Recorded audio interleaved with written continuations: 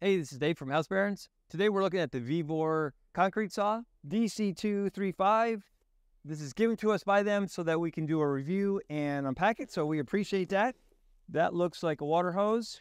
That's probably for the saw blade, and a couple clips, which are probably for the water hose, and a manual, which we should read.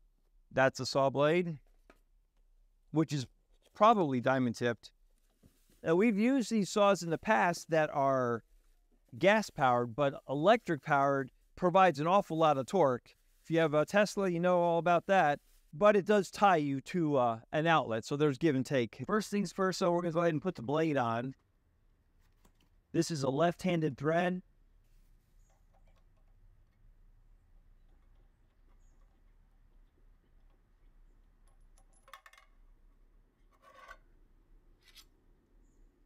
All right, so we'll put the blade on. And then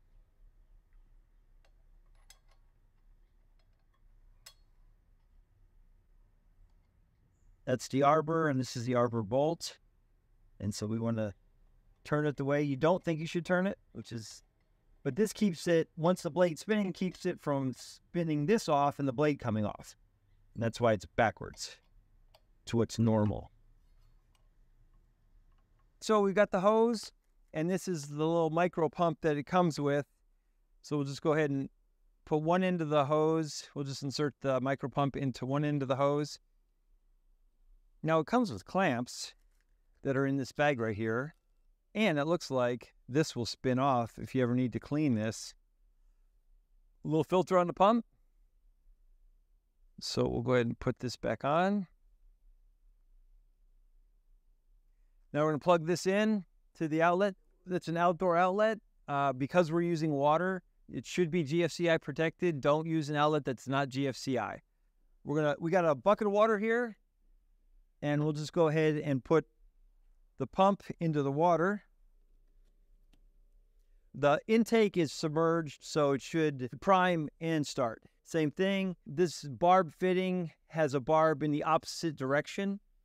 If you can see that edge right there. So when I put this hose on, it's going to want to stay on, but you can also use a clamp if you're worried or if it pops off.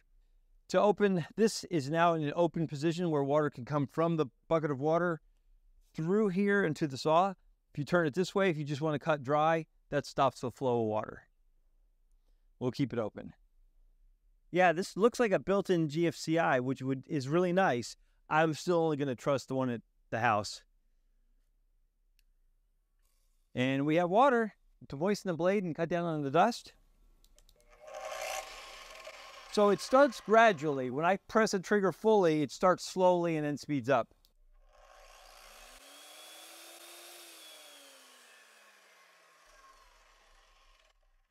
We'll always wear safety glasses when you're cutting stuff like this.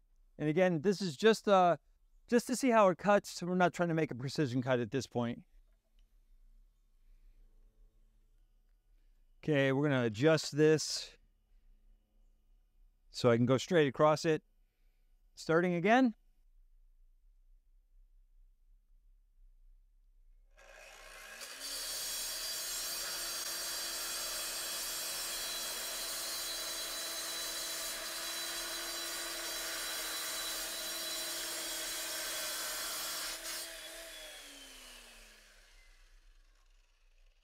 Right, it made short work of the tile. Again, it's not a precision cut because it's made for cutting concrete. I just want to see how it would do on something that was thin. And we'll just see how it does with brick. Let's try cutting the brick without the pump first.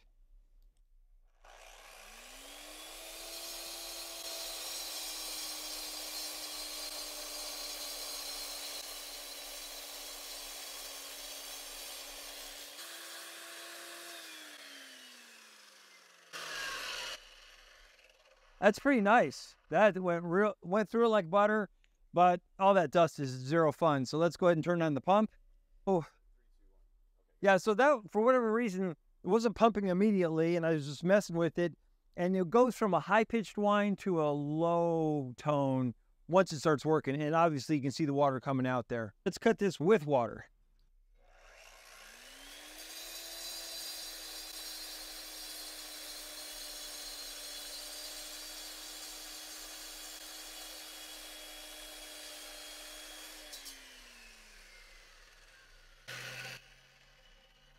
Look at that. I mean, it can really give you a sliver of a brick, which I really like. That's nice. So yeah, it's all about the blade, and blade is good and sharp. Goes through that like butter.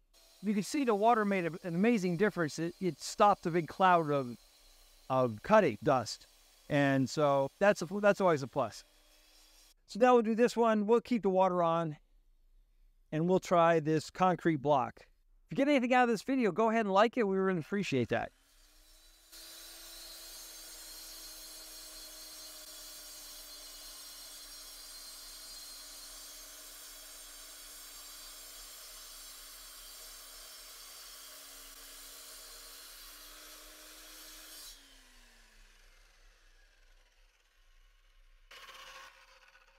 So that through this block, it went about 1/8 of an inch shy right there. So it's a 3.5 inch cutting depth. So then just flip it and come back at it.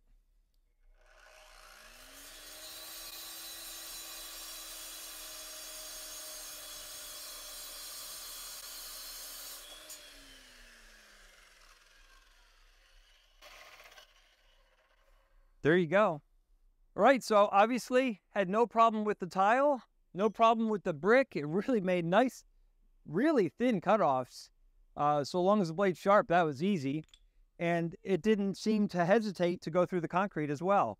The saw can do the job if it's 3.5 inches or less. And if it's more than 3.5 inches, then you're gonna have to flip it over and cut from the other side. I love not being tied to a gasoline engine though. So that's, to me, that's my favorite part of it. If you can do a project where you can drag an electric cord, you're good to go. If you're in a remote location where electricity is not so readily available, you can use a generator, which still power this, so long as this is an 1800 watt saw, so you need probably a 2000 watt generator or more to do the trick. At this price, it is a pretty reasonable spend. If you wanted to buy a full-size 14-inch gas-powered saw, you'd spend way more.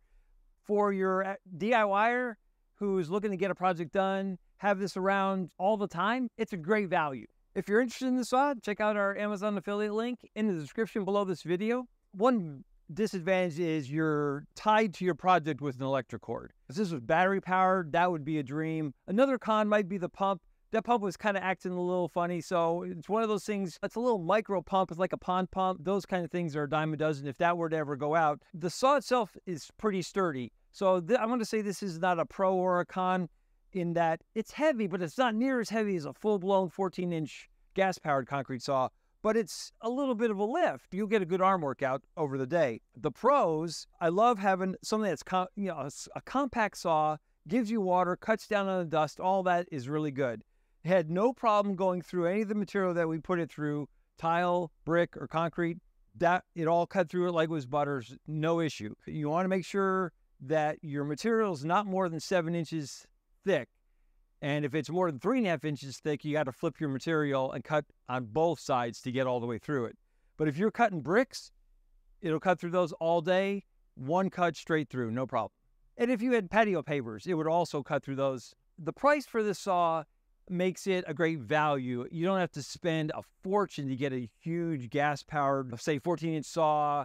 If you've ever used a gas engine, you know there's a lot of parts to it. They get finicky. If you leave the gas in it, they'll gum up. With electric, it's just plug in, unplug, and it's that simple. This saves you from going to the rental yard too, if you just have it around. So all those things combined, you be the judge. For us, it worked really well. If you haven't subscribed already, please do. We've got a ton of videos coming. Thanks a lot for watching. We'll see you in the next video.